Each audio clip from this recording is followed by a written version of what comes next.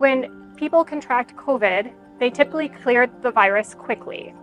Occasionally, persistent infection occurs, where the virus continues to replicate in the body and affects the person for months. These people can have typical COVID symptoms or no symptoms at all. The virus appears to be hiding out in the human body, and the longer it stays there, the greater the chance is for runaway viral evolution.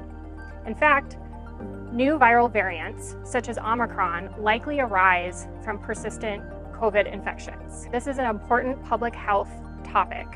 We don't know if or when another Omicron will come along and what that virus would look like. We need to study viral evolution in persistent COVID infection in order to better understand the future of COVID. These individuals typically have weakened immune systems. We need research and clinical trials to understand what effective treatments are. This will not only benefit the individual, but will also prevent spreading of the virus to the general population.